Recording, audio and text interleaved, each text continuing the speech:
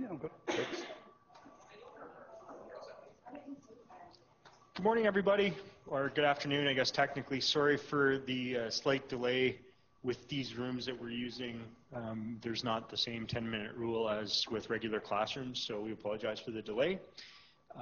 We have two very exciting speakers today. I'm going to invite Shelby up to do our introductions.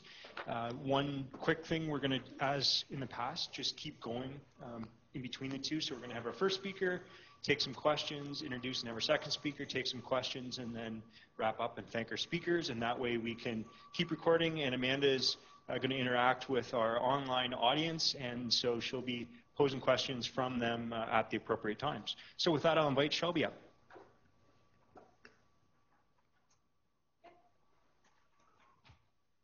Good afternoon, everybody, and happy Halloween.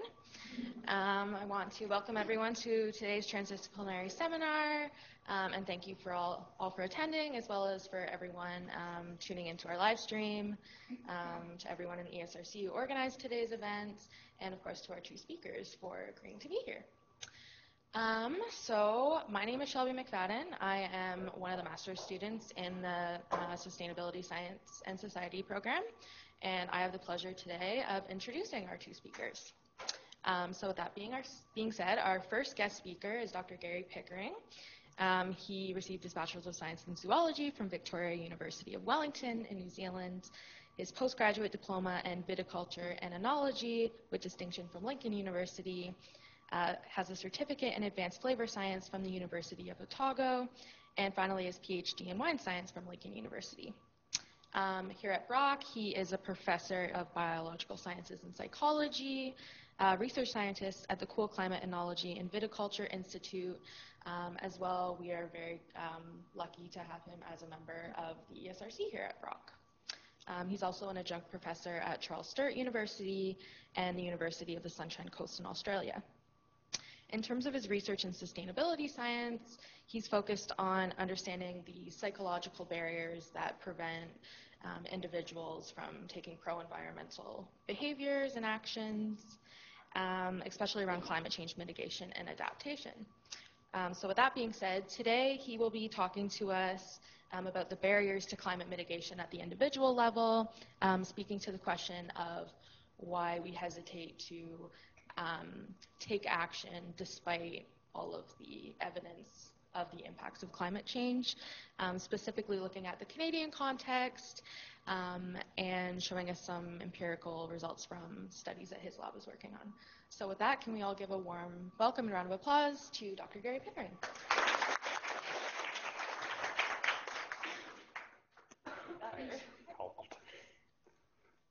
Well, thank you, Shelby, for that wonderful introduction, and thank you for the opportunity to speak with you all today. It's particularly pleasant to see some of my cubby colleagues here for this talk. They normally get to see just one side of my research program. It's all that wine chemistry stuff, but I do have this other side, so thank you very much for coming. If I heard you correctly, Ryan, this is being live streamed. I need to behave myself. No? Okay. Not at all. I thought you would have learned from last time. So as Shelby's indicated, what I want to do today is bring together some recent empirical studies from our lab that are all focused and keyed around one question, and one fairly simple question. That is, given the overwhelming scientific evidence of climate change and its impact for humanity, why as individuals are we not fully engaged, or many of us fully engaged, in both mitigation and adaptation behaviour? A really simple question. I tend to place these questions within the psychological paradigms, but as many of you will know, it's very grey, and of course very many different disciplines inform and speak to these questions. I've also chosen to highlight studies which feature SAS students, typically folks doing their MRP or thesis research, to give you an idea of how your stuff, I think, is important and fits into larger bodies of research work. I'll need someone to throw something at me at the 3/4 mark, because I haven't timed this talk, so please feel free to throw things, preferably after about 30 minutes as a prompt to push on. So in terms of introduction, the big picture stuff, this will be known, I think, and or hope to most of you, that IPCC has consistently said that the human response to these overwhelming climate change impacts is wholly inadequate, possibly the understatement of the millennia. We ain't doing very good ourselves as Canadians by most international metrics. So we can look at the Climate Change Performance Index, which has some reasonably well-validated measures of how a country is doing in terms of its emissions and also mitigation record. Good old Canada ranks at 51 out of 60 countries. The higher, the better. It's even led some commentators to make these sorts of statements, that Canada still shows no intention of moving forward with climate policy and therefore remains the worst performer of all industrialised countries. Not something to be proud of. For me, that puts extra emphasis on us as Canadians to do our bit. And part of that, I think, means understanding what are the barriers that we erect that stop us from doing our bit. Again, I tend to position these barriers within psychological paradigms, but I acknowledge again that they cross disciplines. I'm a particular fan of Phil Gifford from BC and the way he conceptualises the specific barriers that might be operational, and we'll talk more about those shortly. So really the two central questions for most of my work on the environment side are just this. What are the most salient psychological barriers to climate mitigation for Canadians? And then gaining that information, what do we do with it? How do we use that to optimise communications, including environmental education, to try and change that behaviour? I'm going to focus today almost solely on that first question, but most of the studies that I'll show you, in fact, have two parts. The first part, understanding the barrier for behaviour X, and then the second part being some empirical research to look at how do we optimise particular messages. But in terms of time, we'll just focus on the barrier bit today. This is a slight adaptation of one of the frameworks that Gifford uses for understanding these barriers, and I think a lot of this came up in your required reading, which you've all read, thoroughly understood, loved, and want more. Yeah? Wonderful. So this won't be new information to you. And again, there's some grey area in terms of how one organises or conceptualises these ideas, but I think the understanding is there. So limited cognition, and I place climate change scepticism and uncertainty within that rubric. If you don't think the thing's happening, you ain't got any motivation for doing something about it in terms of your own lifestyle choices. I've highlighted in red those particular barriers that we have tended to focus on historically in our group. They may or may not be the most important. Ideologies, worldviews, which incorporates political ideology and also religion, techno-salvation, particularly getting particular coverage in much of the Western media at the moment. It's a great way to dilute our own responsibility as individuals. Well, leave it to science. They'll work something out eventually, won't they? Be it the various carbon sequestering technologies or be it the other approaches. Leave it to science. And by that way, we can rationalise our own relative inactions. Other people, so social comparisons and normative behaviours are an aspect we'll come back to with some of the examples from our lab, as is the commons dilemma. Simple practical things like investments, sunk costs. Well, I've just spent $50,000 buying X, I don't know, cheap BMW. Would that buy you a BMW? Probably not.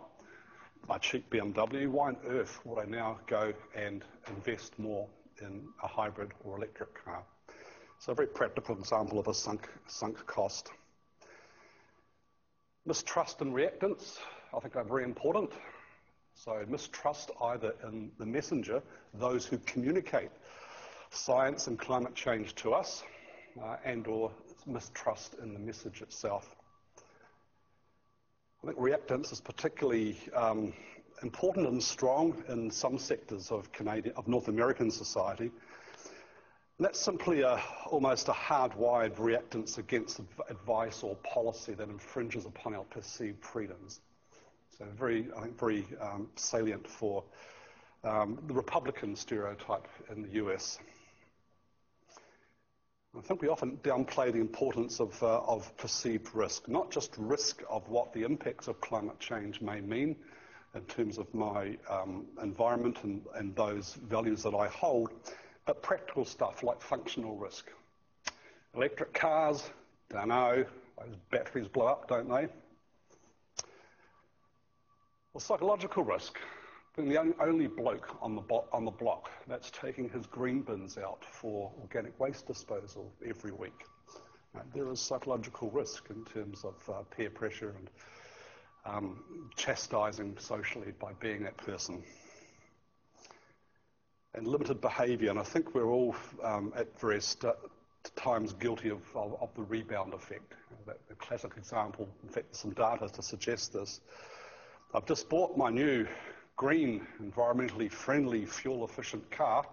Look at me. But I go and drive twice as far in this thing. Okay, it's a rebound effect or a tokenism. So, to what extent might these be salient for us as individuals, and are there general characteristics of Canadians or subgroups within the Canadian population that we can identify and then look at optimising, trying to change that behaviour? So 5 short studies, actually 5 long studies that I'll try and summarise shortly. The first one was going after one of those very first barriers that Gifford had articulated, and that is scepticism and uncertainty. And I was curious to, so this is a reference for you in terms of where this information's appeared in the peer-reviewed literature. You should be challenging all speakers that are up here, and always challenge speakers and stuff that you read for source. Okay? You are graduate students in a social science program. Always demand and ask for peer-reviewed sources. If not, you should begin to be more sceptical, including a couple of our studies that are not yet published. So essentially we were interested in determining both the extent of climate change scepticism in the Canadian population. We know what it is south of the border. We pride ourselves as Canadians as not being largely like them down south, but is that the case in terms of climate change scepticism? And then look at how that might vary with attitudinal systems, beliefs, values, demographics, and so on. There's some nuance when we look at climate change, Canadian climate change scepticism. So we launched a large survey, fairly poor response rate, we won't talk about that. And we measured stuff, and the stuff was traditional socio-demographic variables and previous measures of climate change scepticism and environmental attitudes. I realise I'm fast-forwarding through the detail, but you have the reference if you need to follow up.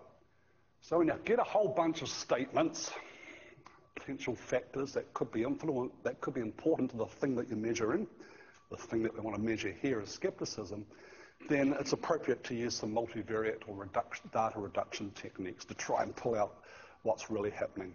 So we throw all these various statements, the typically like-it statements where individuals tell us the extent to which they agree or disagree with various statements about the environment, for instance. In this case, we throw it into a factor analysis, and we get 3 groupings of factors. So factor 1 here, if you look at some of these statements, claims that human activities are changing the climate are exaggerated. Climate change is just a natural fluctuation. It's too early to say whether or not climate change is a real problem. These things group together, ones in yellow, really nicely. They, in fact, became our climate change scepticism index. High agreement between these factors, and they make intuitive sense. So a bunch of statements here for which we can take the average value, and that becomes our measure of climate change scepticism. We won't spend any time on these following two factors, but they also fell out nicely in terms of underlying dimensions. So, for instance, factor 2 is largely about disinterest and need for more information on climate change. And factor 3 was very interesting. These statements all group around this idea of the emotional and moral dimensions of climate change risk perception. So some interesting ways in which it looks like this sample is thinking about climate change. Anyway, we have our index, our validated index for measuring climate change skepticism. We can then throw that into various models to look at how these factors that we hypothesize would be important, your age, your gender, your high school education, your science proficiency, environmental values, in this case measured by a thing called NEP. How might these predict or be influential in skepticism scores? You do all that and do the math, which I'm sure you'll be extremely competent with by the time you've finished the methods course. And you need to be competent at this sort of stuff because you and your future careers will be thrown results. You'll be thrown data and expected to interpret and understand. So don't be scared about these sorts of outputs. Embrace the challenge because there's cool stuff and messages lurking behind it. Boil all that down to a very sobering and simple graph. This is the main finding here, heavily simplified. All those measures of demographics, of knowledge, of ideologies can be dumped into one of these three categories. This is social economic status, education and knowledge, including climate change knowledge, and various values and politics. Oops. When you look at how much they influence skepticism scores, the biggest thing there is what? That values and politics bar is massive. The other two don't really matter.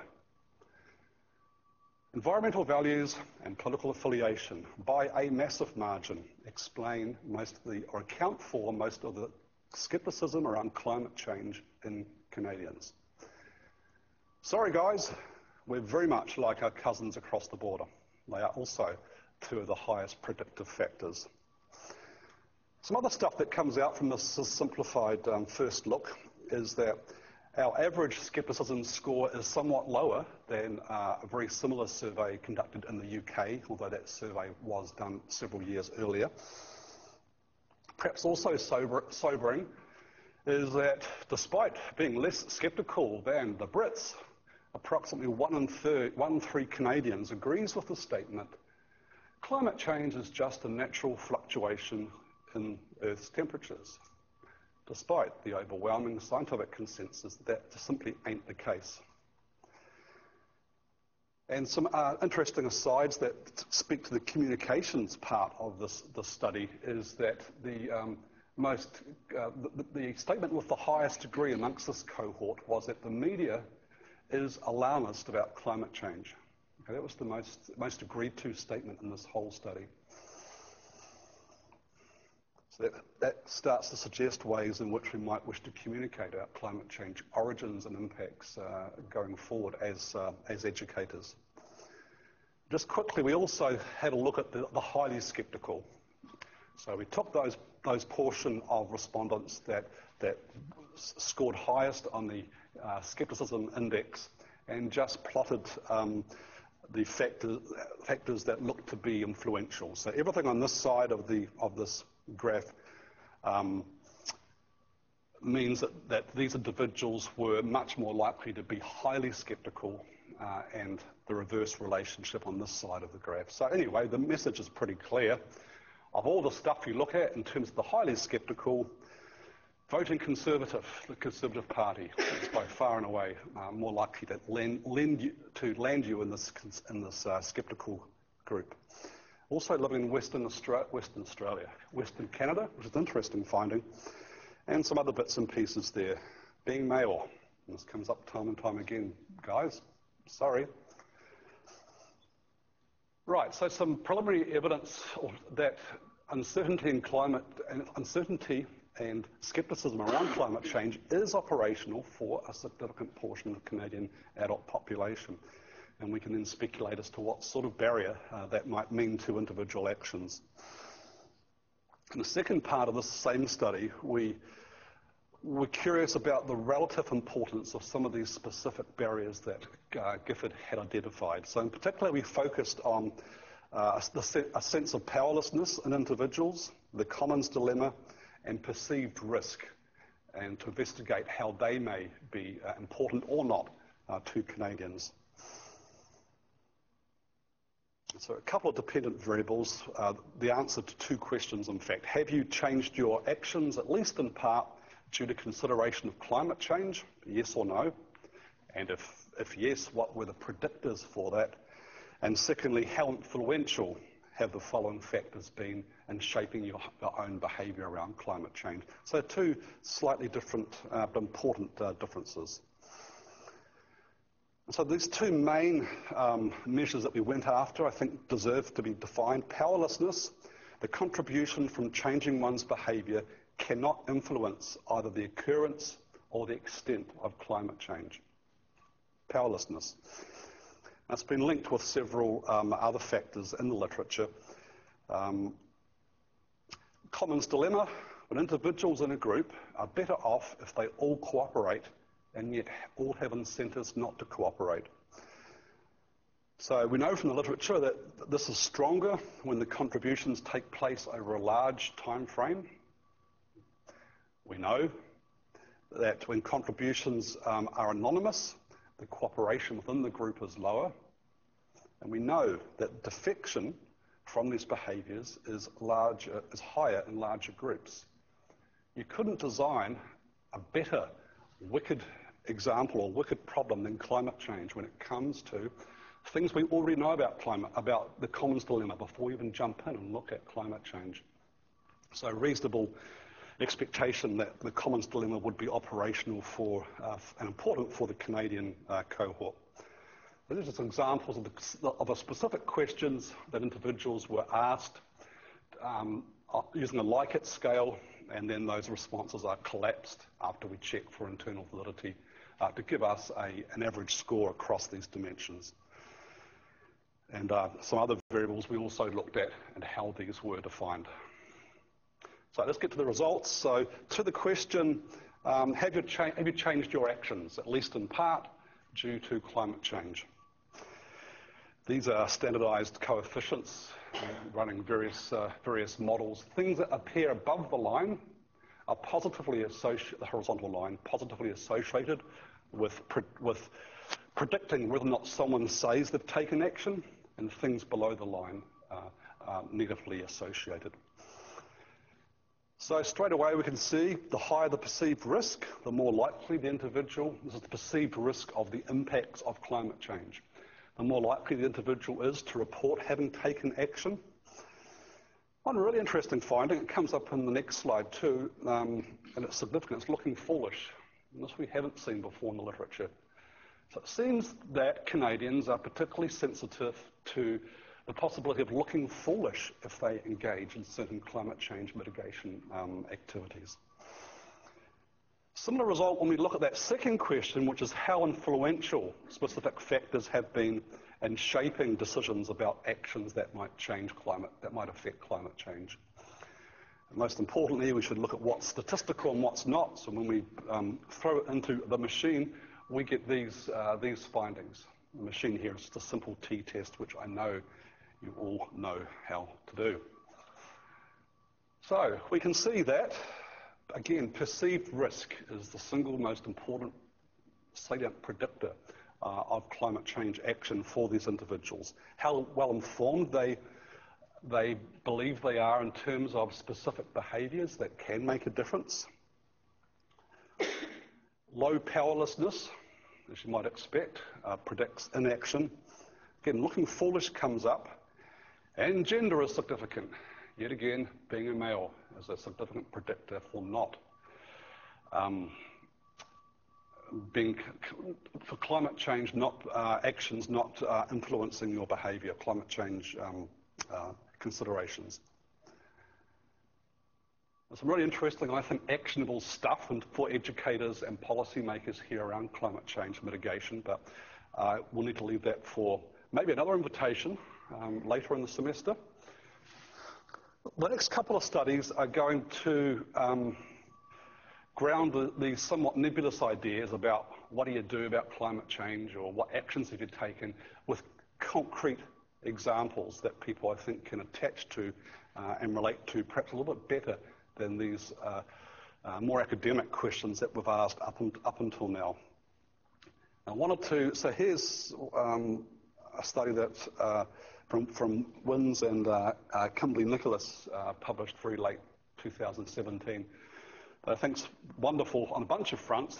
One reason why, using peer-reviewed literature on greenhouse gas emissions, these authors were able to give us this wonderful infographic in which, averaged across several industrial nations, the relative efficacy of specific lifestyle choices that we can make is projected onto how much greenhouse gas emissions that would result in. So we've got numbers, real numbers. So we can see, for instance, that the single most important thing we can do as individuals to mitigate climate change is have one fewer child. The effects of having children, of course, are propagated across ongoing generations. Look, it's 50 times more important, more impactful than the next, well, roughly 50, maybe 25. I don't do math well, but the next most important factor, which is living car-free. So we did our work before this nice graphic came out. So we've focused in the next few slides on a couple of these individual level behaviours. We've focused on an aspect of waste disposal, recycling, which fits within the moderate impact in terms of behaviour. And we've looked at meat eating and what might the motivators and barriers be. So both those behaviours fit within the moderate to high impact choices that we make.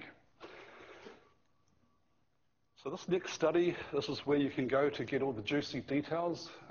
Sam Steer was a graduate from second cohort, from the first SASC. So you can survive the program, and you do graduate, you do good things, and Sam is proof of that. She was the principal author in this nice little paper that was published last year, I believe. And what she was interested in was, I'm going to pick and choose some of the data here. She was most interested in what the patterns and motivators for red meat consumption in Canada were. Pretty simple question. Why do we eat meat? It's a simple question. Try and find an answer to that in the literature. The meat industry almost certainly knows why. But in terms of publicly accessible literature, there ain't much. There's nothing in Canada. There's not much else out there in general. That to me is a good starting point for looking at how might we then encourage better behaviour, which might be moving towards meat alternatives, which might be to directly encourage reduction in red meat consumption. We focus mainly on looking at different framing strategies for communicating the impacts of red meat consumption, but that won't form a part of this talk. And we like our meat. We're in the top 10 meat consuming nations per capita in the world. And I like the target on red meat consumption because it's something that can change. It's a habitual behaviour. That's, I think, really important in terms of meaningful change. It's a behaviour that most of us have a high degree of control over. And it's actually an anthropogenic contributor to greenhouse gas emissions. So the extent to which guilt and buggering up our planet may motivate us, then red meat consumption could be a good target behaviour for that. So very briefly, the method was a representative sampling of Canadian red meat eaters, contracted out to a third-party marketing company in terms of accessing those individuals. Normal demographic measures of environmental values, and a lot of information about their actual red meat consumption behaviour. This was intended to provide baseline data for follow-up work over the next several years.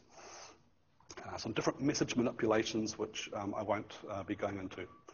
So just some simple graphs, which I just wanted to more highlight this as an area for further work. When you ask people who eat red meat about the main motivational factors that influence that behaviour, this is what you get. And it's organised here from decreasing saliency or importance. So taste, quality and cost are the three most important motivators for red meat eaters. Perhaps not surprisingly, the potential ethics and morality around red meat consumption do not feature as highly salient for this cohort. One really interesting result, at least for me, it may not be for you, perceived positive health consequences is actually quite a high motivator for red meat eaters. One reason for that, it comes from some work from the group of Plaza et al., and they conceptualize red meat eating in terms of a framework called the 4 N's. We won't need to go into it, but one of the N's speaks to seeing the relative health importance of, the positive health importance, health consequences of red meat as being part of the necessary dimension, whereby meat consumption is rationalized by the belief that it's necessary for strength and health. So it looks to be some really clever rationalization that is happening here, because that's a high motivator. Pick up any half-decent researched news article about red meat and health, and you ain't going to find the overwhelming evidence supporting this belief about it being positive, about it being healthy. At least not at the levels that Canadians consume red meat, which is part of this survey. We also acquired some baseline information about what the level of awareness was amongst red meat eaters about the environmental impacts of red meat production. This is farmed red meat production. What are the environmental impacts? This is percentage of respondents. Again, remember it's a fairly healthy N of about 600, and these are specific environmental impacts documented by other commentators. We don't know much, do we? I mean, about a third of us know that, yep, cows can contaminate water, and that's as good as it gets. I was really quite shocked by this, again, given the evidence in the scientific literature about the environmental impacts of red meat production. What I won't show you is what happens after we provide educational messaging. It's a good news story. These bars go up, but the baseline for red meat eaters in Canada, to me, is, I would call this shocking in terms of the actual reported knowledge about the impacts of that behaviour. So that's a starting point, to the extent that we think the knowledge deficit model is true and that just educate people and they'll do the right thing, which of course that's not the case. We ran some logistic regressions to find, again, I haven't shown you the data, but those individuals that were most responsive to being educated about the environmental impacts of red meat tended to be those individuals that had existing high-ish pro-environmental scores. Those that are born outside of Canada were most responsive to changing their consumption. Those that live in the prairies, that's probably a function of there's more room for them to move because they do in fact eat a lot more red meat. And education, having an environment or science-related education greater than high school level meant that meat eaters were more responsive to educational messaging about the environmental impacts of their behaviour. Second last study, how am I going for time? Not good? 1:45. Plenty of time. 3 o'clock? 3:30. Awesome. I just wanted to highlight once, and it's only because Jessica's in the room. I wanted to highlight one aspect of a study that we've just finished, and it's in review process now. Again, one of our graduates, Gala, MRP student, has helped with this wonderful paper looking at mainly the role of trust in messenger and trust in message as a way to optimize communications and news articles around climate change impacts. But one thing we pulled out, I have to go a little bit more quickly. I wanted to bring it up here because one of the measures, independent measures, was activism support. I know Jessica's did some work along with others that you're doing and planning to do. And so one of the things we looked at in a combined Canadian and Australian sample, and I've thrown all responses together here because the results did not vary with country, was to look at those factors that predict either passive or active involvement in environmental groups, which I've called environmental activism here. And because it's a large N, so you can get a sense of what might be true when you get these large numbers. The other objectives are not important for this talk.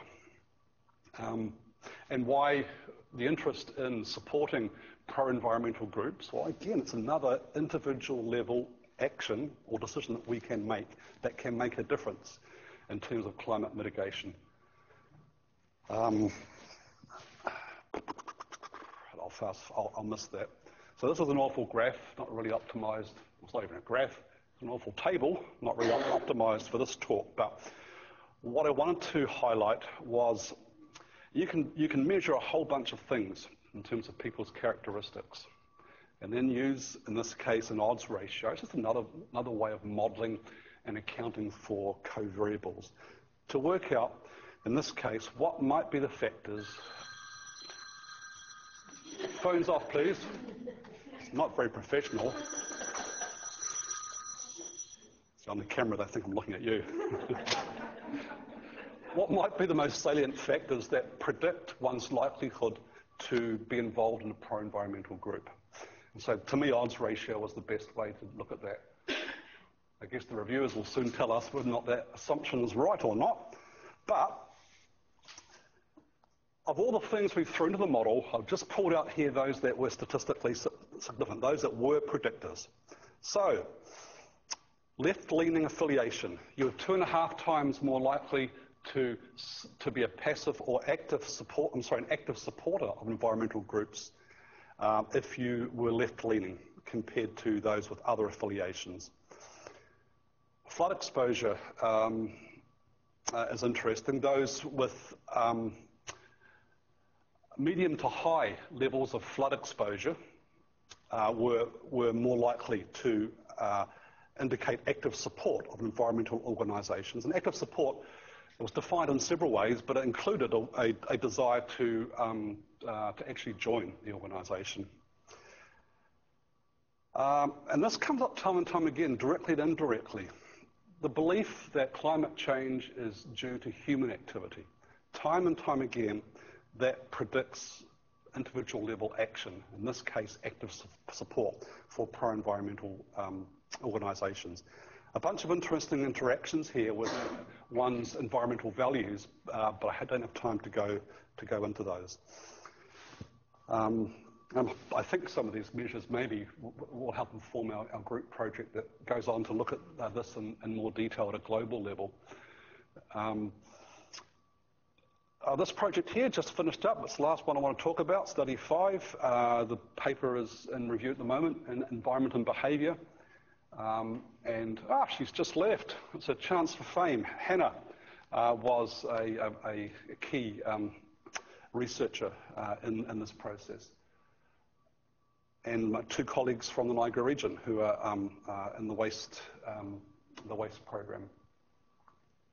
So very, very briefly, context, diversion of waste, including organic waste, is recognised as an individual level behaviour, something we can do something about that has environmental impacts. And one of those is methane production, so a very potent greenhouse gas.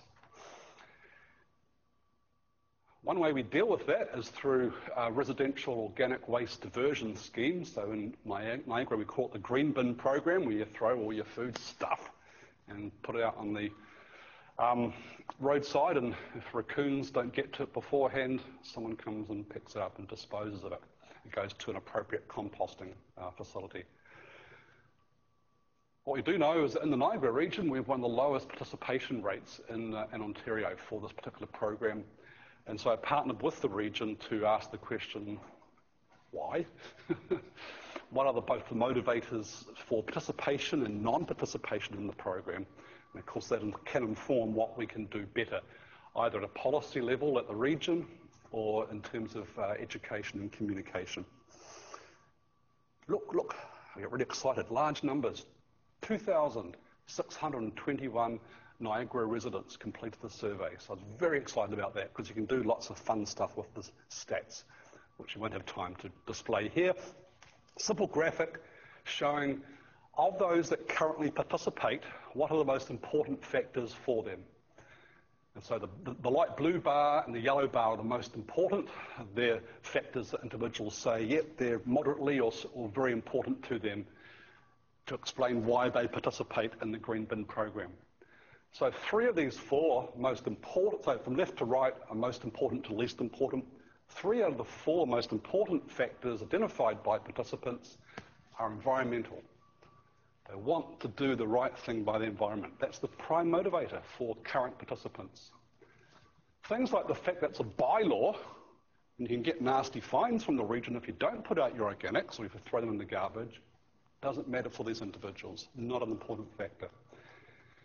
I told a lie. There's one stat here. So we threw all this into regression model, and these are standardized coefficients. So things above this line are significant contributors to participating in a Green Bin program. Those below the line mean they are negatively associated. What stands out?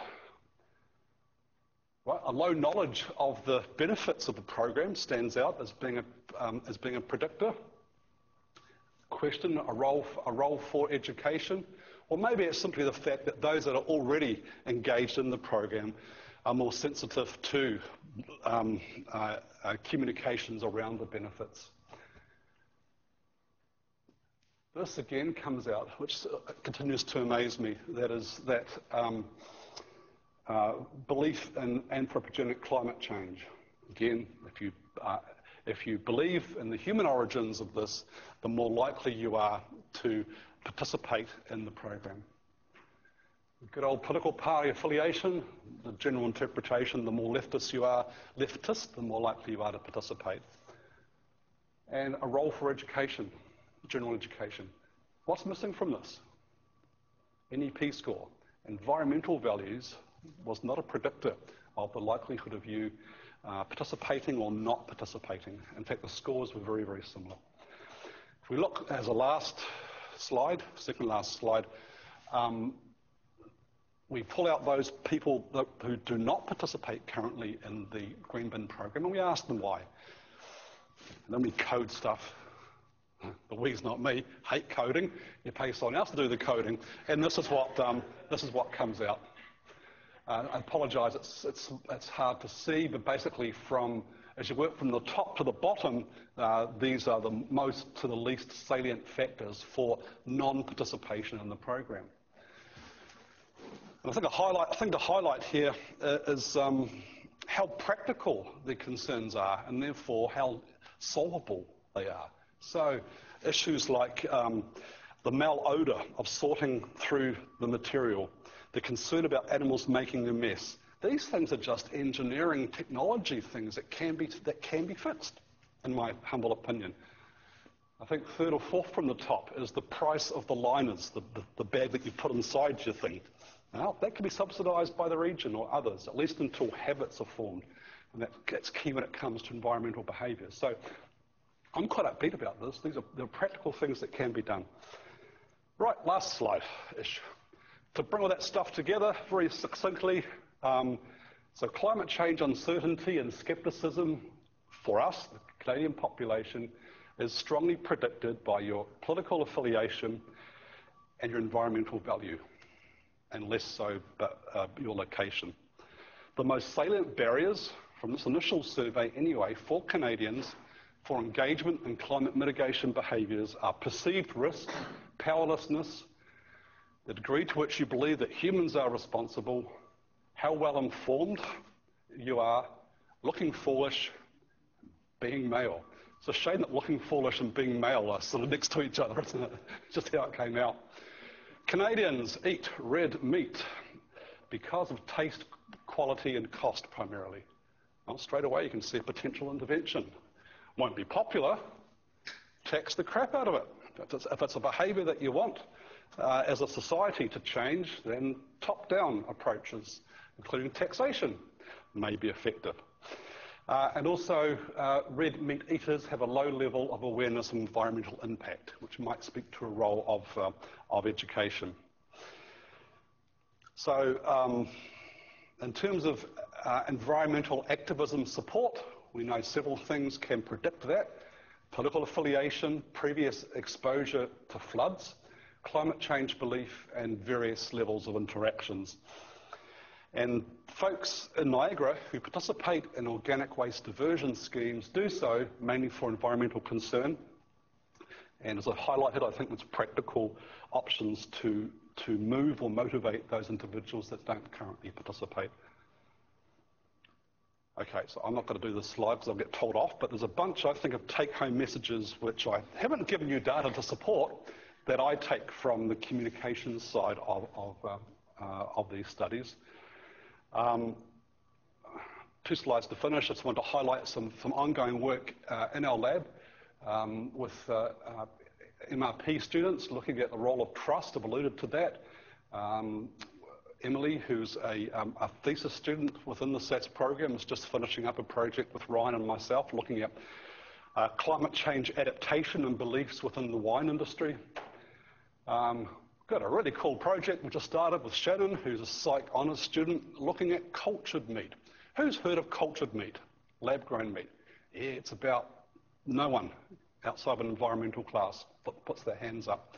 This is a really cool alternative to farmed meat that we know nothing about, at least in Canada, in terms of what the attitudes and beliefs are around this product. Once we know that, we can look at optimising marketing and communication to try and shift behaviour. A really cool study with a colleague from University of Sunshine Coast and a Brock psychology student looking at that infographic I gave you before from Wins and Nichols, looking at, as a population, do we know this stuff? Do we know the relative efficacy of different actions on greenhouse gas emissions? Because that will provide important baseline data for policy, and we're about halfway through that. And a project I'm really excited about that Jessica is leading shortly to look at some of these questions around activism support and transformations towards sustainability. These is the wonderful lab, or motley crew, or call them what you will, who do most of the work that I've been highlighting today. So, and thank you to those that could make it. Thank you to various funding organisations and my colleagues around the table, Ryan in particular, for their ongoing support. And if time allows, I'd be very happy to address any questions. Thank you.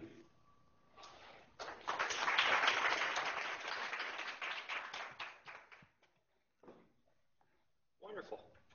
Shelby, you want to come and say thank you, and then we'll take 1 or 2 questions and move on? Just want to thank Dr. Gary Pickering for doing that awesome talk for us today.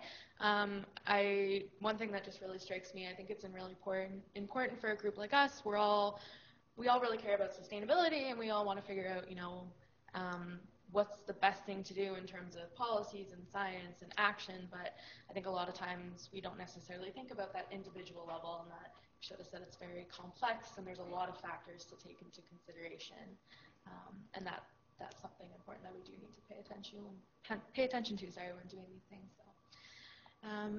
So I guess thank you very much. I guess we'll open the floor to questions. Yeah. Time for a couple questions, and then we'll switch over to our next speaker. Did you want to? Yeah, you can go ahead. You can pick. Who was first? It was I think it was you.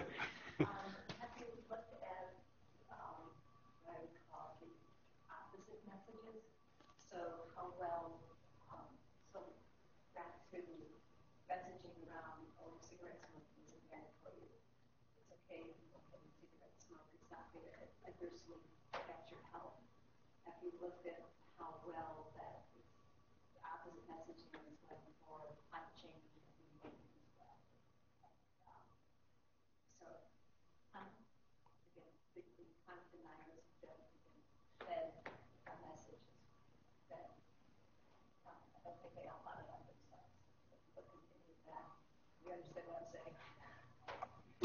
maybe. And it's not a reflection of how you've asked the question. Are you asking how does the true fake news, not the Trump fake news, but the actual BS, how to what extent that is influencing climate change denial? I mean, there are several commentators that have looked at that. The Yale group in particular have done a lot of work on trying to get inside the head of US climate skeptics. I think all of us like to surround ourselves in echo chambers, and I think that's particularly the case with conservative climate skeptics. You know, we surround ourselves, we feed ourselves, we allow ourselves access only to information that reinforces ideologies, and that's dangerous for us. We need to be cautious with that, but it's dangerous in terms of reinforcing ideologies, because the one thing that you can almost never change is someone's ideology. And so by creating that echo chamber, you can feed whatever rubbish you want into that. It gets cognitively processed as simply more evidence to reinforce the underlying ideology, which might be, freedom, less government, reactance, and we find ways to self-justify and rationalise other stuff. So I'm not sure if I've even come close to answering your question, but that's the extent to which these false messages are influencing individuals or not. I don't know. There's information out there. My guess is they're not doing much for the more sceptical folks because they are sceptical because of ideology. Rational discourse and argument plays a zero role in that. And I think that realisation, it's fully widespread now in terms of strategies. The strategies often are now targeting the unknowns, or those on the fence, or those that maybe deniers for non-ideological reasons. There's more chance one can move them and motivate them with rational thought, maybe. Good question, thank you. Jen. I really enjoyed your talk, Gary, and I wanted to say that I noticed that age was not a significant predictor of taking action. I think step number 2, but in the green bin program, in participation, age was a significant factor. So I was wondering if you could speak to that, because it seems that it would play a big role, maybe, in that younger people are more likely to take action in climate change. Yeah, great question. I've got a partial answer to that in the paper, because that was a question we asked ourselves of the data. Of course, I can't remember what we said in the paper. The initial hypothesis was that it was simply mirroring NEP scores, that there may have been differences in the cohort in terms of their existing environmental values, and that gets reflected in age. That wasn't the case. Age and environmental values were approximately the same in this sample. Might be practical stuff. We're living in a region where there's lots of you folk, lots of students who are awfully busy, and may also have less autonomy and control over the green bins than older individuals. My guess is that it's more of a pragmatic artifact of those sorts of things rather than anything tied to cognition or beliefs. But I'll check the paper and see if I've got even more clever thoughts on that in the document. Thank you. First. Just wondering about your first study. Do you think that maybe including income would have been an interesting thing? I know that people who obviously have a higher income have more of an impact in their kind of their carbon footprint. Yes, so certainly income, both family income and personal income, were definitely one of the demographics that we measured and threw into various models. I actually can't recall the graphic I put up, but I don't think it was a reliable predictor for anything, including interactions between income and other factors. And in fact, even underlying things like NEP scores, there was some relationship, or similar to other work that we've done.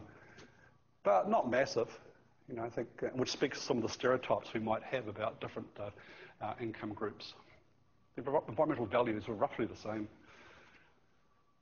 Yes? So after identifying some of these barriers, have you been able to go back and study maybe like intervention methods pertaining to behaviors, and how do you like monitor people's behavior, I guess? Yep, great questions. The answer to your second question is with much difficulty. The answer to your first question, yes, as I alluded to, all but one of these studies had a second part, and the second part was focused around educational communication. So in the case of the red meat consumption, there was a second study, if you will, that was about manipulating different ways of presenting information about the environmental impacts of red meat production. And then the sorts of behavioural intent questions at the end. You know, knowing this, how much will you change your behaviour? It's actually much more sophisticated than that and validated. We've tended to date to focus solely on framing and framing theory, and we've tended to focus on social norms. So we often will introduce a social norm manipulation, telling people that the target behaviour is something that more and more people in their locality are actually engaged in, things like that, and then measure the effect that has. We've also played with framing messages in terms of geography, so local impacts, for instance, versus global impacts. To what extent might they motivate you to change your belief in, let's say, anthropogenic climate change, or to move you towards more mitigation behaviours? And there are some others. So we've used framing theory largely to look at the so what, how do we change behaviour? We're using communication, but of course that's as much a reflection on my lack of, let's say, policy interest and expertise. I think there's a lot to be done when it comes to messaging, communication, and education. So that's my bias, and that's why they're the treatments that we look at in terms of trying to move behaviour in the right direction. Sir. For the study 5 slide under methodology, you've written in some stuff. I have no interest in delving into that. I just appreciate that you know way to address it. My question is on barriers, and specifically a few of us have looked into the barriers to pro-environmental behavior, and convenience and habit were two of the items that came to the forefront. I think you've addressed convenience in bits and pieces, but I'm wondering what you've done in relation to habit formation and kind of, I want to be environmental and act pro-environmentally, but it's not habits right now. Yep, absolutely. So to your first question, comment, or observation, I'm happy to give you the paper to read so you can fill in the we did stuff bit, and you can tell me if the stuff we did was good stuff or not in terms of methodology. Habits are very important. It's a good point that you've brought up. Literature's, you know, we are creatures of habit. That truism is just that. It's a truism. And it shows itself out in several of our studies. So, for instance, actually the last one you brought up, the recycling and organic waste. There's plenty of evidence, and I guess the organic waste stuff now speaks to this, that when you're introducing a new behaviour, say at a regional level, you know, let's wind it back 20 years, 15 years, and organic waste diversion sounds great, doesn't it? Throw your shit in this bin, not that bin, was first being rolled out. There's evidence that if you can invest heavily at that stage in terms of everything, from policy through to messaging, to get people to try that new behaviour, it sticks. It becomes habit forming, and you've won. Trying all these manipulations down the track where attitudes towards the target behaviour have become entrenched is much, much more difficult to move from. And that speaks partly to habit. And very quickly, yes, habit's critical in all sorts of really impactful behaviours, which is why some of our most recent work is, forget about old people, we're targeting 17, 18, 19-year-olds. It's great trying to get ethics approval for this stuff, but we've done it. Why are we targeting young ones? Well, if you look at those 3 most important environmental behaviours that you can do, have less children, have one less child, get rid of the meat, eat veggies. That's about talking to 17, 18 and 19-year-olds, not talking to me or to others around the room. And particularly when it comes to food-related behaviour, which is extremely habitual, the sooner you can get in and set food preferences, the more likely they will stay throughout the lifetime. And it is largely about habit formation. So that's a very good point and probably a great observation to finish up on. Thank you again.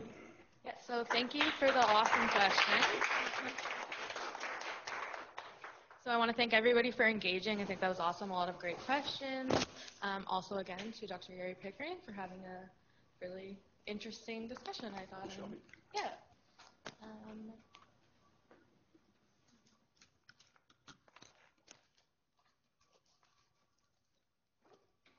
Just a second here while we get ready for a second guest.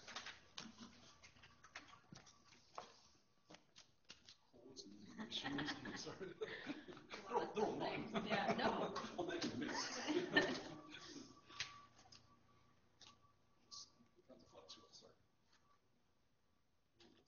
Yes, I do. Thank you. Very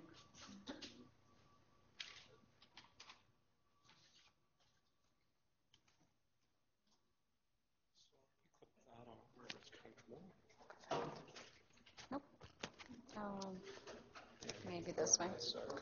There we go. As long as that's on, you can just to a pocket. Perfect. If that's comfortable for you. Yep, sounds great. I'm also going to steal that keyboard. Whenever, yeah.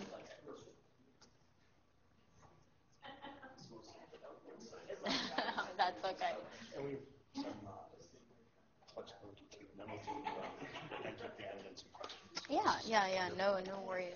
Just be careful with that cord. Will it fit on here? Yes. Maybe not. Okay. Okay, so we're very fortunate to have a second speaker with us today. If everyone can welcome Veronica Marchek. She has her Bachelor's of Science as well as her Master's of Public Health, and she is currently a health promoter for the Niagara Region Public Health. Today she's going to be talking to us about understanding the role of public health within the phenomenon of climate change, the risks that climate change poses to population health, how to tackle these challenges at the local level within Niagara, as well as how the Niagara Region Public Health is working on defining regional strategies to mitigate the impact of climate change and build resilient communities. So let's give a warm welcome to Veronica. That was actually a pretty good summary, so thanks for that. I'm very excited to have the opportunity to come in today. A lot of the work that I'll be talking about today is quite new to the region, as well as this portfolio in particular. So having the opportunity to present to you the work that I'm doing is really, really exciting. Before I do go on, I have to excuse myself. I am getting a little bit over a cough, so hopefully I don't have to excuse myself. My colleagues were encouraging me to do like a joke where I'm feeling a little under the weather. So anyways, given the topic, no pun intended. Although, yes, climate is very different from weather. But anyways, so before I kind of dive into what I'm here to talk about, I just kind of wanted to share what brings me here today. I think the summary did a great job, so thank you for that. I am currently a health promoter at the Niagara Region Public Health, and really what I'm tackled with, the ultimate question I'm trying to answer is really how can we, as public health, address the question of, or what could be our response to tackling the emerging issues that come from climate change, particularly towards health. Additionally, though, this topic is pretty near and dear to my heart, being a camping enthusiast.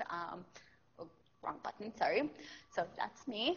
Not only, I wanted to share these pictures for a few reasons, not only because I wanted to showcase how great I look in my camping gear, but also because I think these two pictures in particular really highlight the personal impact that I have felt with current climate change, particularly on a local, provincial level.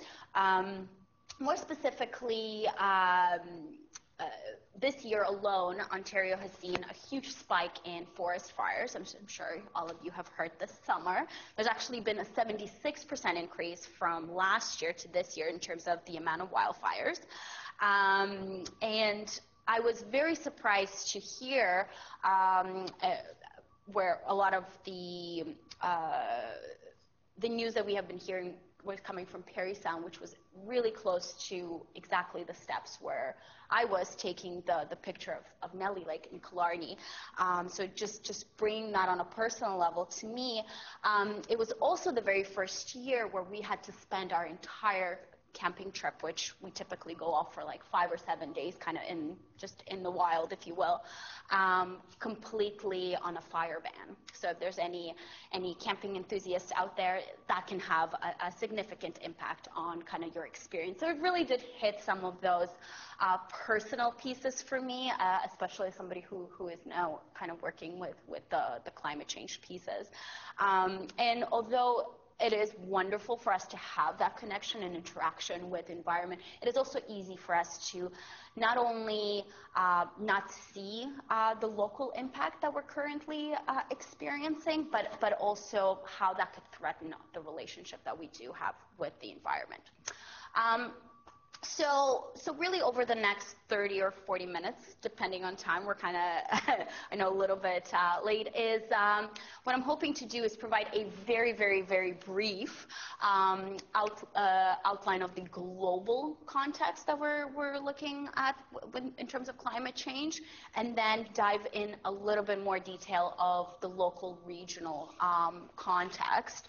And really emphasize where public health could play a role and has been playing a role, and why it might be an important role to play in the bigger picture of climate change. I'm also going to highlight some existing programs and initiatives at Niagara region. It was great that the earlier presenter has spoken about green bin through waste reduction, but I'll also touch upon some other programs and services, which is really great.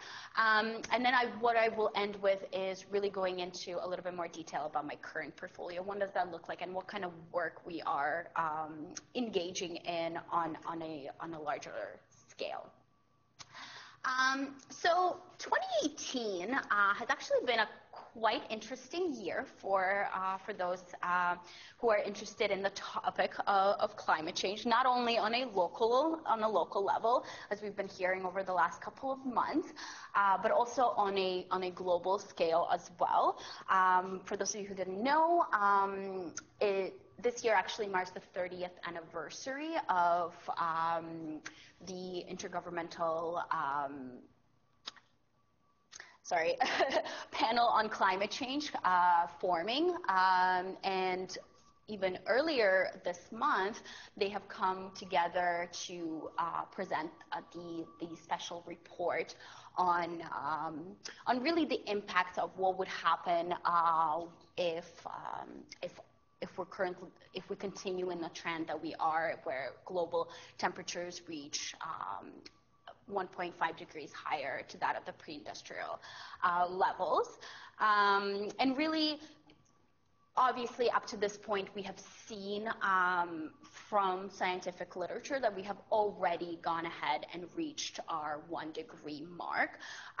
But what this report does is looks at the projections of 1.5 and really understanding the larger significant implications that might have, both on a natural but the human system. So including agriculture, food access, food security, anywhere from ecosystem to the distribution of plants and animals, our public infrastructure, our built environment, how that's going to affect those pieces, air, water quality, obviously the piece where I'm coming from, which is health and well-being. So it's really basically, having an impact on some key systems that human life really depend on. And not to go into too much detail here, but really the reason I wanted to kind of highlight this image in particular is what really the key takeaway message from all of this, and being in the field that you are in, this should not come as a surprise, but the way we're currently functioning as a culture, as society, is just simply not sustainable.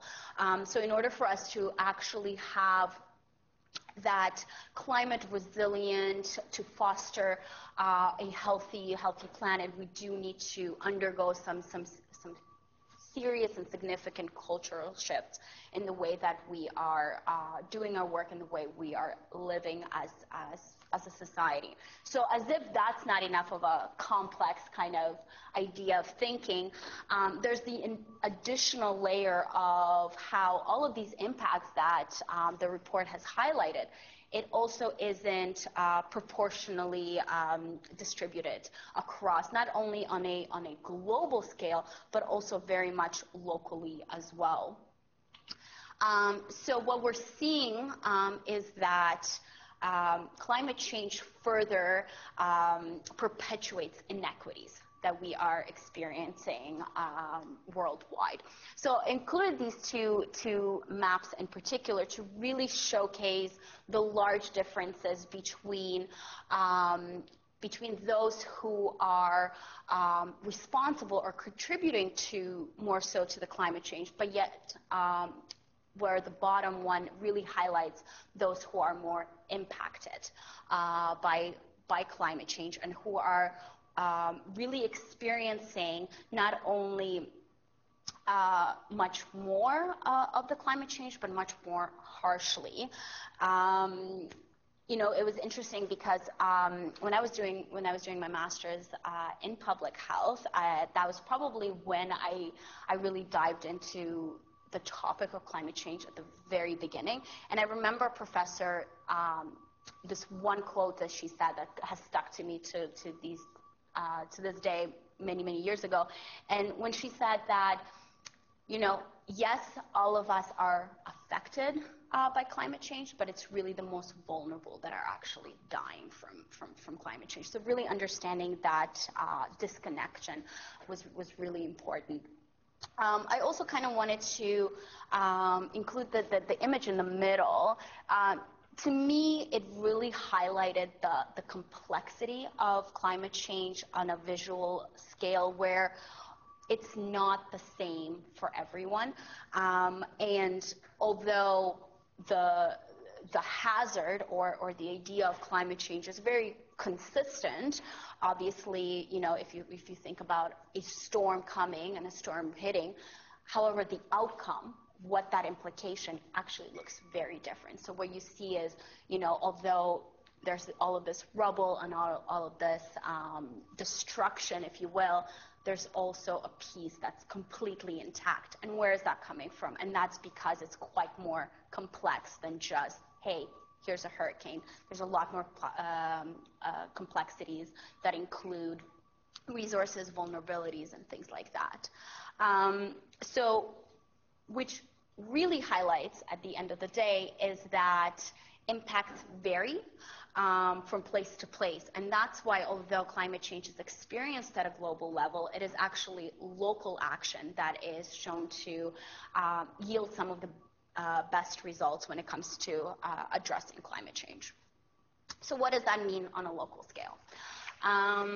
Climate change in Niagara, what we're actually seeing as a whole, is 1, it's getting warmer, 2, getting wetter, and 3, getting much more extreme weather. Specifically with regards to temperatures, Niagara has already seen an increase of 0.8 degrees of an increase that's in comparison to the pre-industrial eras. That's pretty comparable with the global scale. However, if no public effort is being done, or if we're on the current track, it's projected to increase by 2.9 degrees by 2050.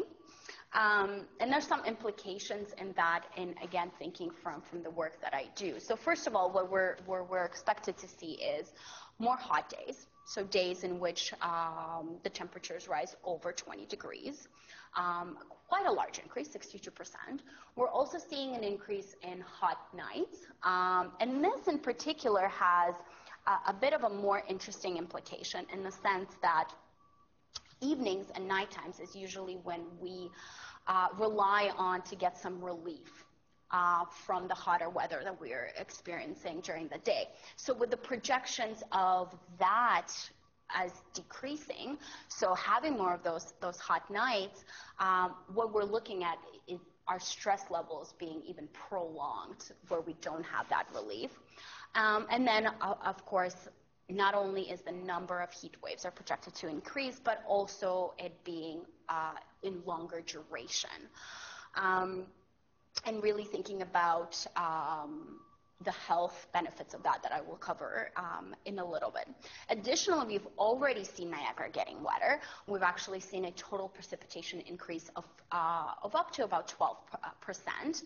Now, obviously, not as high of an increase as with the heat, which makes sense. But where the implication becomes really interesting is that although precipitation is expected to increase by 66 millimeters millimeters by 2050, most of that increase is actually going to happen in a fewer time spans. So what we're going to be seeing is larger heavy rain events. So most of that increase is actually happening in a span of days or hours versus weeks, months, years that we're normally used to. So in thinking about flooding and thinking about the implications that can have. And then obviously trends towards conditions where we have increased risk of thunderstorms, high winds, hailstorms, tornadoes, and things like that. So that's what our local context kind of looks like, and where we're projected to go should no or very little effort is being done. But where does public health kind of fit into all of this piece? So public health, just to give you a really brief overview for those who may not be as familiar, public health is really concerned with addressing threats and issues that are important for whole populations. So, which is a little bit different from a medical model where you might treat patients or individuals.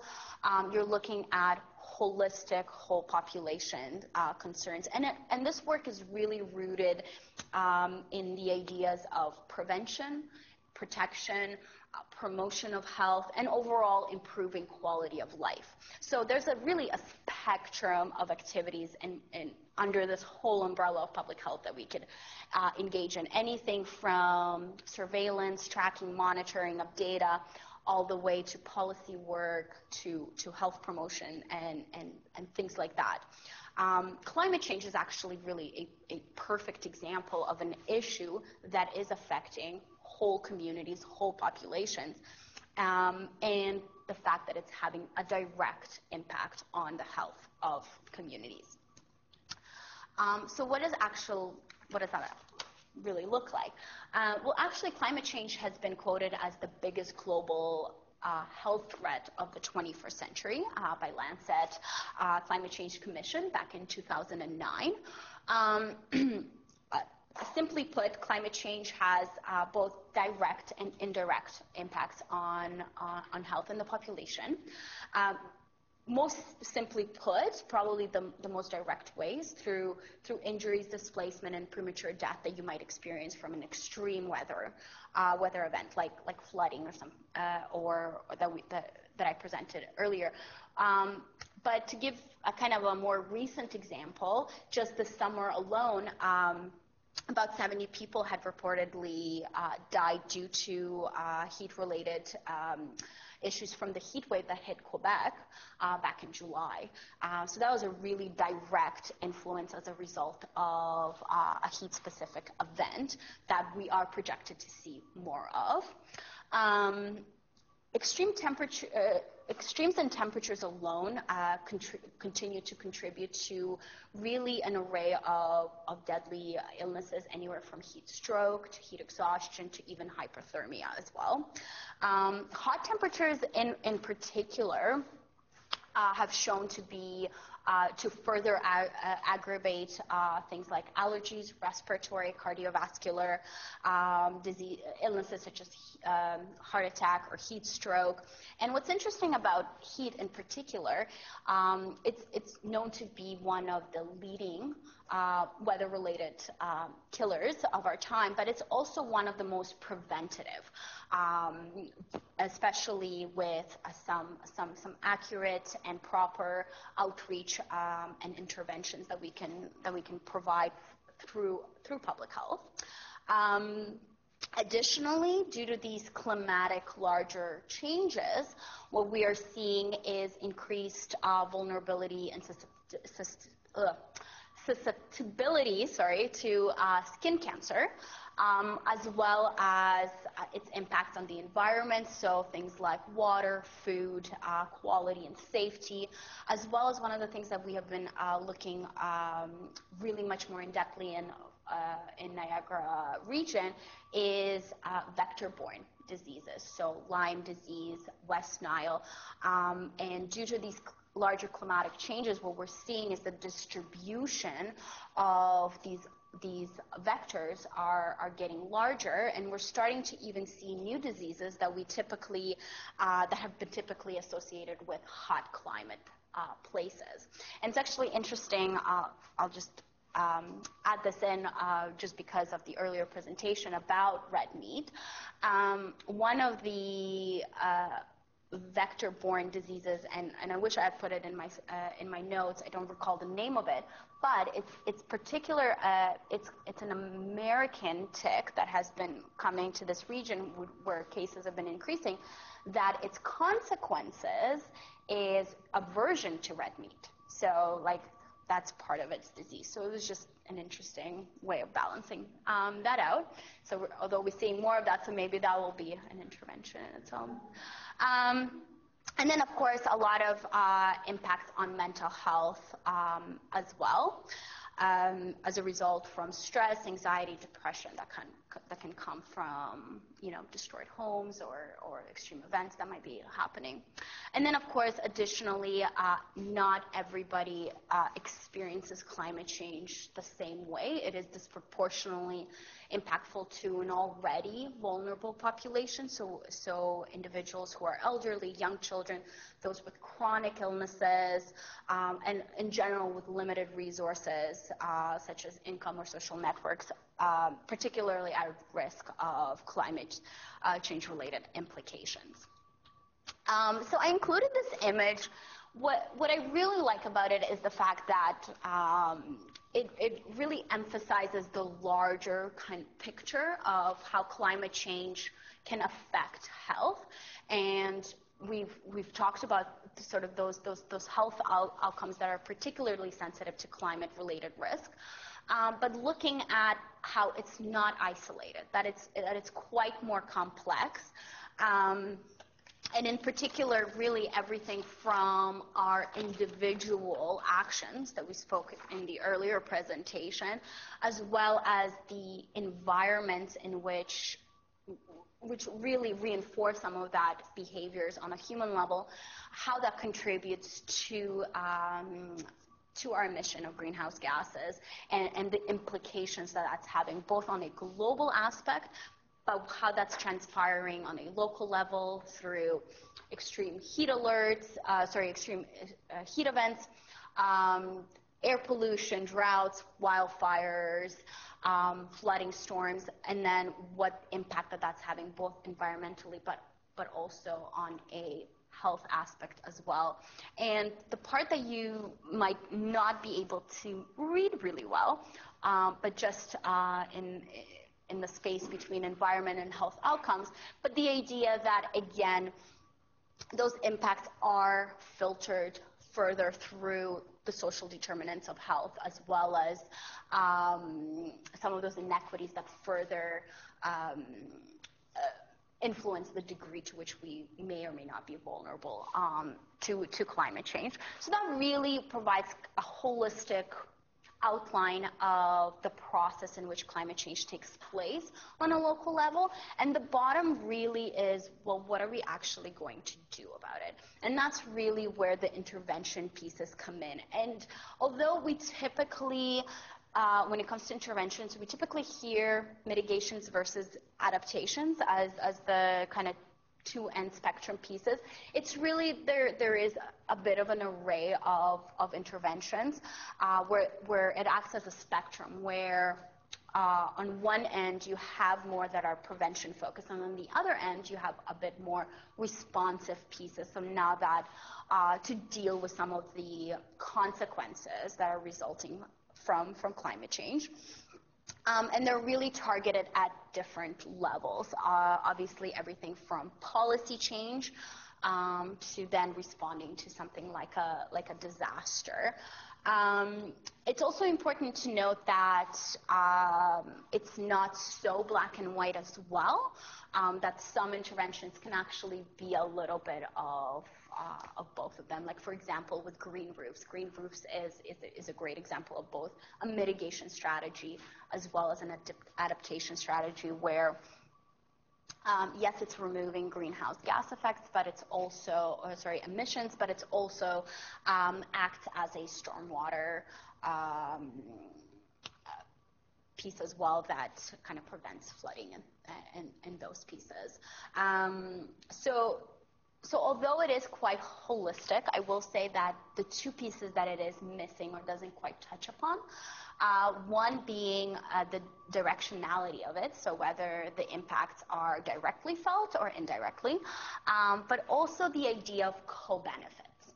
And that particular topic is quite interesting to us in public health for a number of reasons. But what's great about it is that, as the name suggests, is that it's about having positive benefits to both the climate change aspect, but as well as the health component as well. So great example. So these are a number of examples of co-benefits in here. One in particular that I will be highlighting a little bit later in the slide is around active transportation. So active transportation and promotion of active transportation is a great co-benefit strategy because, one, it gets cars off the road, so great climate change piece, but it also has an array of health benefits, anything from improved mental health to improved physical health, improved cardiovascular pieces as well. And it's focusing on these kinds of interventions that are having these dual benefits have been shown to have some of the best results from the intervention side of it. So to tackle the complex issues of climate change, because it is quite a heavy topic, 2 years ago, Population and Public Health Division from the Ministry of Health and Long-Term Care have come up with a framework for action. And really what this is to guide local public health units like Niagara region, as well as others, to really build their capacity in being able to mitigate some of those efforts to address the emerging risks of climate change and really build that idea of healthy, adaptive, resilient communities. And really doing that through a couple of strategies. One is, again, looking at what are the health outcomes that are related to climate change. How are we reducing that piece? Reducing the factors that are associated with exposure to climate change hazards, and implementing interventions that are not just adaptive but also proactive, that are mitigating some of those pieces. And it's really this framework that's guiding a lot of programs and services that are provided on a regional level. So what are we actually doing at the region? So there's actually a couple of initiatives. So looking at just public health in particular. One of the earlier programs that we had and currently ongoing is the Extreme Heat and Cold Alert program. So basically, anytime that we're expected to get temperatures that are where the humidex is higher than 40 degrees for 2 consecutive days, or days where both temperatures during the day and during the night exceed a certain amount for 2 days, a heat alert goes out. And this heat alert acts and this is a similar thing that happens with cold weather. So if it's extreme cold weather, I believe it's below 15 degrees is when when alert goes out, and that gets issued through different channels to the public, but also working with specific agencies who might be working with vulnerable populations, where they can then take local action to intervene with some of those potential risks and factors.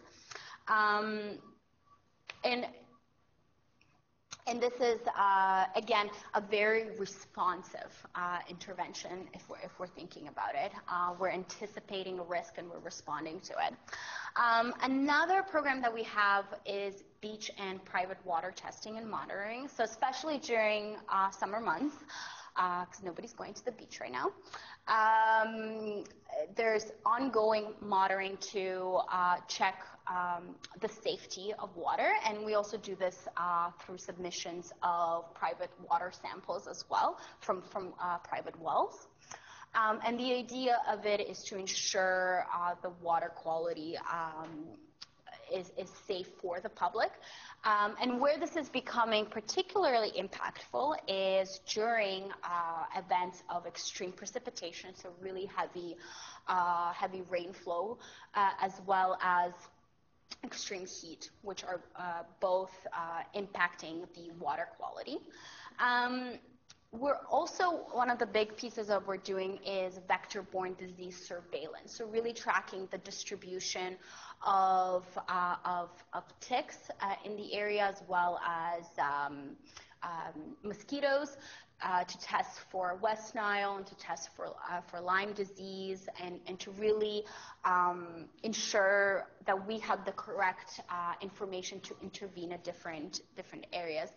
We also have a partnership with Brock University to do some work and some data gathering through the Rothamsted trap, which again takes a sample of the kinds of vectors that might be in the atmosphere and test them for different kinds of diseases that might be at risk to populations. And that's how we usually hear or find out about some of the new diseases. And then, of course, the piece that I had mentioned with active transportation. So there's a lot of work that's going into working with policies around building an environment that is beneficial to active travel, and really supporting that piece as a way to get people away from their cars and on their feet, and obviously having those beneficial co-benefits that I had talked about.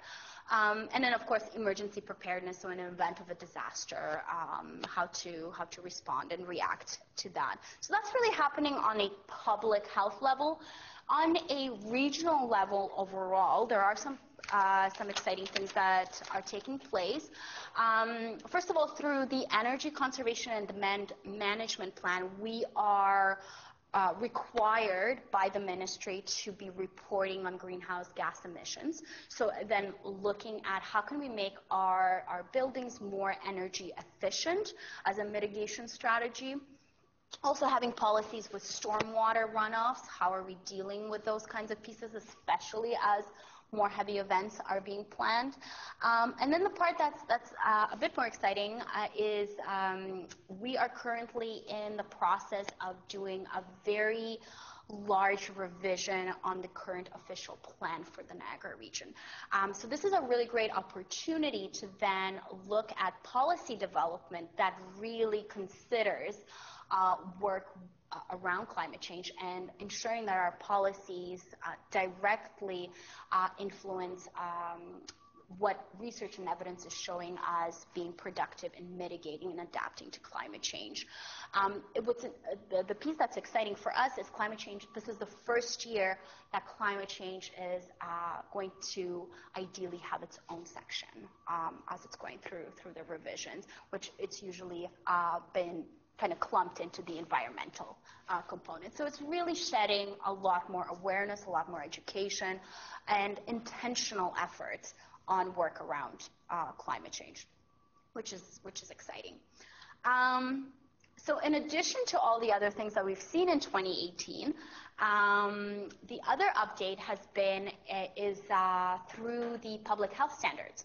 So public health standards have been updated this year for the first time to include climate change as a required topic for public health to address and engage in more intentional work, which is great.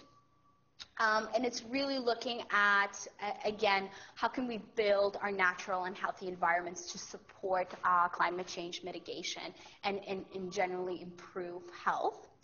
Now, as I've been saying, up to this point, a lot of the work in public health has been reactive, whether that's been adaptation focused or directly in response to what we've been seeing on this level.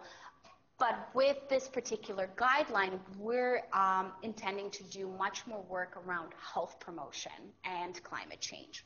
And health promotion as a topic is quite interesting because it's really looking, again, at more of those proactive, preventative pieces, but it's really about enabling people to increase control in order to improve their health.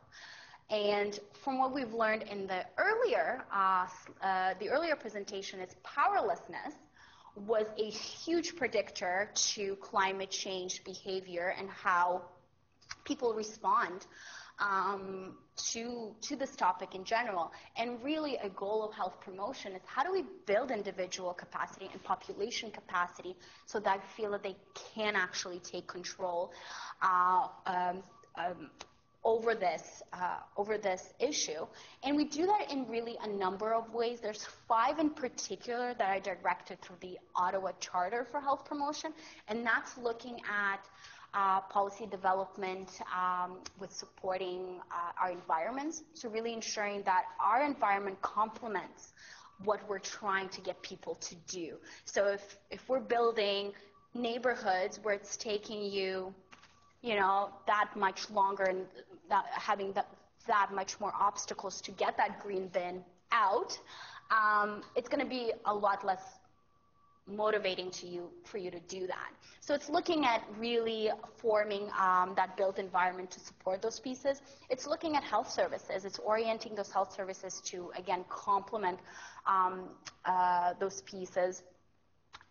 Personal individual skills, again, training, education, awareness, and community actions, ensuring that at the local level that the capacity is there to address some of these pieces. So that's really where health promotion comes in, and really the core portion of what it is that I do with my portfolio. And what I have, and it is, as I had mentioned, it's quite new. So we are still in the planning phases of it. But really what my goal is to increase climate resiliency for the Niagara region overall. And how we're doing that is really, especially in the planning phases, we do have 4 objectives that we are looking into. We are looking further into. One of it being to really define what is the local public health issue, or what is the current health burden that we're seeing on a local scale. So right now we're looking at epidemiological data that's looking at well, what are heat-related illnesses, and what are the trends that we're seeing during heat alerts, during storms, and then plotting all of that data to really outline where are the vulnerable communities are and what those vulnerabilities look like. So a lot of data collection and working with our epidemiologist to look through that. And the goal is to highlight, again, those risks and those vulnerabilities so that when it is time to put in an intervention, we are targeting individuals who are most at risk. We are, through this task, we'll be providing a report at the end of it, so really highlighting some of the work that we're doing. Another huge component of that work is community engagement. Obviously, again, as I had mentioned multiple times, it's such a huge topic, and it's not a topic that can be done on a solo level. So community engagement is key. So working with stakeholders, looking at partnerships, collaborative opportunities, having the opportunity to check in with yourselves and with others about the work that's being done, seeing where those opportunities for collaboration can take place. So we're very, very open to that, and is a core component of the work that we're doing. The other piece that we're working on is a situational assessment, so really doing a comprehensive gap analysis in terms of what kind of policies are currently put in place and where are those missing gaps where we can actually put in the work and improve on. And then ideally from all of that conversation gathering is outline the specific populations, the specific interventions that we can then, from a health promotion level, then implement for the region. And really, it's the vulnerability piece that's really important. And just to touch upon that really quickly is that when we're talking about vulnerabilities, we're looking really, it's a combination of three core concepts. One is the exposure. So what are the hazards that we are actually exposed to from the climate perspective, but also looking at sensitivity. Like for example, children are a lot more sensitive to the impacts of heat than an adult, just because of their biological and physical makeup, as well as our ability to adapt. So having things like cooling centers, having things like policies put in place to activate those cooling centers, those are examples of adaptive capabilities that are then added with exposure and sensitivity to really define the vulnerable areas at the region where we can then intervene from a health perspective. So all in all, just to kind of summarize some of our next steps is, again, really defining and describing in detail what is that health burden, both currently but also as it's being projected, understanding some of the gaps that we currently have in our work will really allow us to then identify some of the priorities and areas that we really are able to do some of our best work in. And then obviously wanting to communicate some of these pieces through with the public as well as with our stakeholders in what we do. And again, ultimately, not one person's responsibility. So really, in order for us to really achieve that social transformation that IPCC has talked about, that is needed, really that collective effort is needed, and that's really what we're pushing through with public health. So that's it for me. Thank you. And yeah, if there's any questions, happy to take them.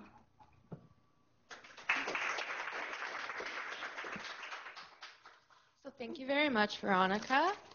I know personally I don't often think about the health piece in terms of climate change, so I thought, and I don't know It's the same for everyone else in the room, but it's nice to have that reminder, and also just find it very hopeful to think that the Niagara Region Public Health does have certain programs in place and is thinking about tackling these sorts of problems. So yeah, let's open the floor up to questions. Yes, okay. I think you were first. Yes.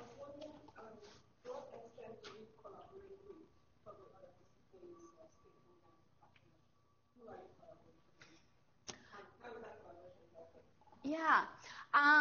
So again, we are in the early stages. So a lot of our collaboration currently is happening internally. However, and when I say internally, we're looking at the different divisions within the region, both, like for example, with the official plan is that we are currently sitting on the committee as the health perspective for the implications of climate change on health, to direct some of what's going to go into the official plan work. But that's one element. The other pieces is with public works and their waste management.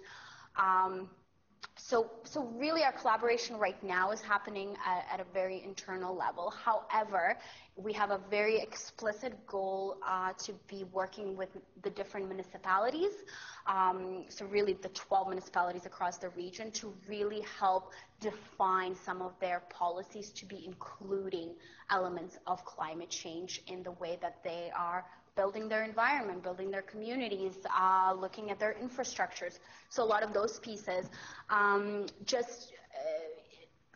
again, looking where we come in from a public health level is we always have the perspective of population health as a motivator that we can then interject, where it's yes, there's a money component, there's a funding pieces, but it's also where's the benefits to that climate change mitigation strategy that will then have an impact on health. Yeah. Yeah. So when we were talking about some of the different health burdens that were being introduced because of climate change, you were talking about the different vector-borne diseases, and like this past summer I worked at a camp at a nature center, and ticks were on absolutely everyone's mind, but it was never really framed as like, this is an issue because of our changing environment. Like it was kind of like, this is this new issue that we have, and we're going to probably have it, so we need to keep these 7-year-olds from doing tick checks. Yeah. Like, so it was interesting that in the public health mind is absolutely a direct connection because of climate change, but it wasn't even really being portrayed that way to me. You should have been able to be like, oh, this is because of the environment. So, and I was just wondering, like, do you think that those are kind of going to be the most impactful ways to be making that long connection to the general public, or what really? Yeah. I mean, I think it will depend on who you ask. The idea, so I mean, there's a lot of better people to talk about the connection between climate change and vector-borne diseases than myself, because what's they'll probably describe as the idea of warmer temperatures is that the longevity of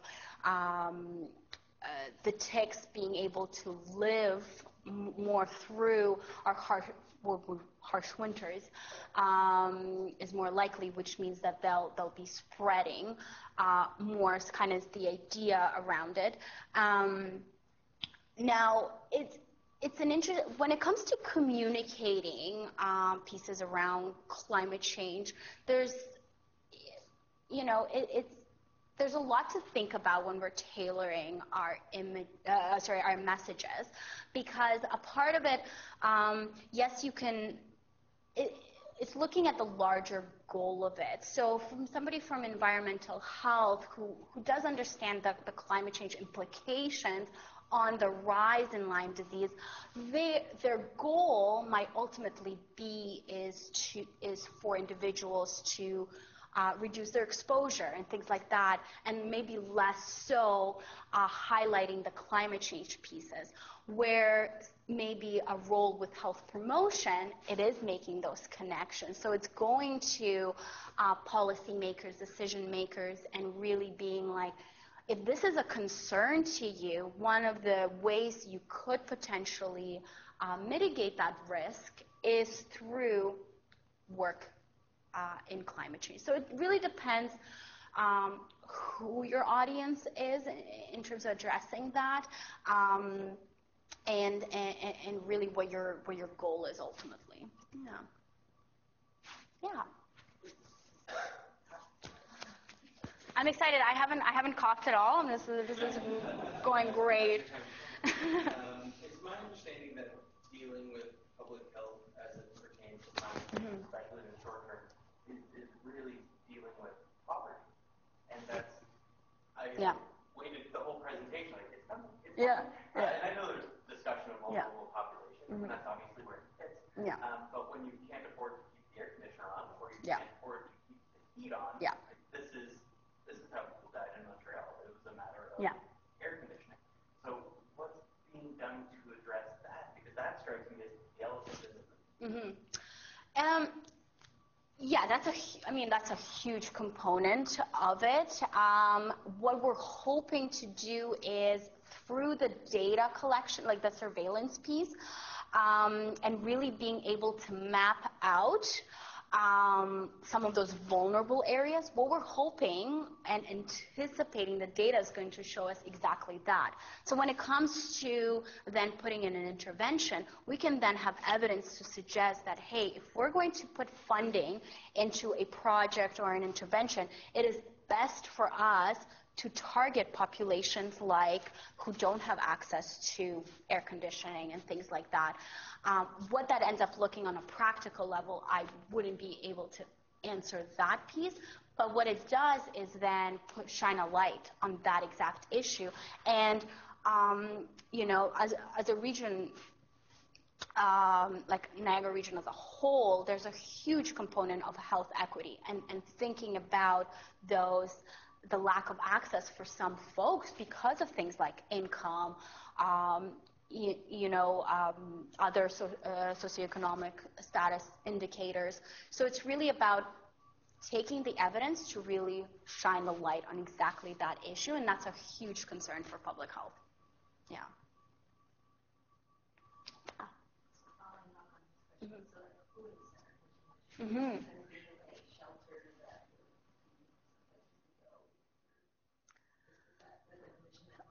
A cooling center is really any facility that is public that can provide relief in an event of a heat. So that could be a library, that could be a community center, that could be lots of those kinds of things. Maybe it's even, bringing a tent in a park and maybe adding some cooling pieces to it. Those are potential interventions, but then it's like, there's so much more to it than build it and they'll come. There's how are we actually reaching the populations that are most harmful to that? How are we engaging them? How safe and comfortable would they feel to then access, those areas? And how do maybe the rest of the public feels towards that? There's a lot of discussion around parks in particular, where especially during a heat event, what they've been finding is that was a natural resource that a lot of individuals who are experiencing homelessness would go to. There's large trees.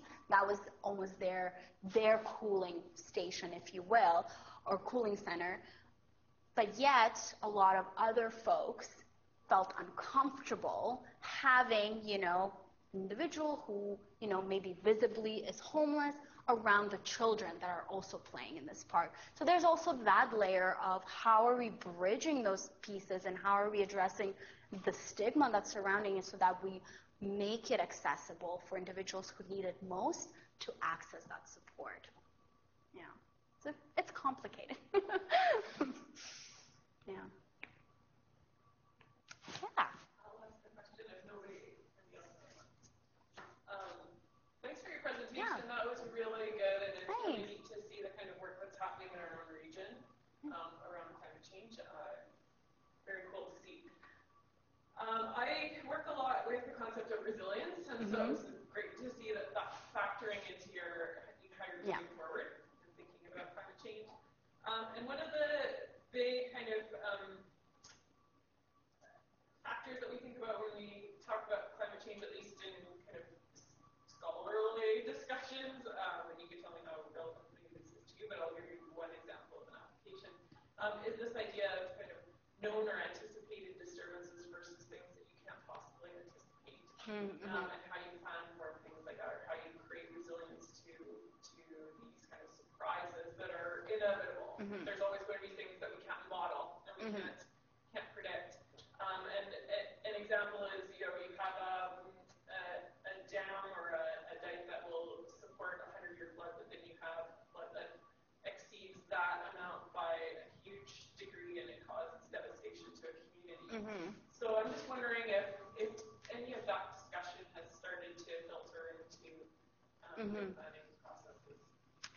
I mean, I can't think of a specific example. I can definitely, just from our conversations, we understand that the concept of resiliency is broad and can have multiple kind of components of it, where it is everything from what you had mentioned. That's why a big part of our approach is adding in, like, focusing more on the spectrum of interventions rather than one particular area. Because up to this point, we've been hearing a lot of, like, are you going to go the mitigation route? Are you going to go the adaptation route? Where it's really about, well, how can we put effort into all the different areas so that it's a holistic approach that will then contribute to resiliency. Even from some of the conversations and talks that I have been to or listened to, is one piece around building resiliency was, just improving the health. So even having the capacity to address, like, physically and mentally, the potential of something that, that may or may not happen is already a huge indicator of resiliency. So it's a concept that we're thinking about. We might not have an answer for you at the moment, but it's definitely we understand kind of the different how complex and holistic that could be. Yeah. Okay, if we don't have any other questions, just on behalf of myself, the ESRC, and everyone else who attended today, I just want to say thank you to both Veronica and Gary. So if we could have one more round of applause for both of our guests today.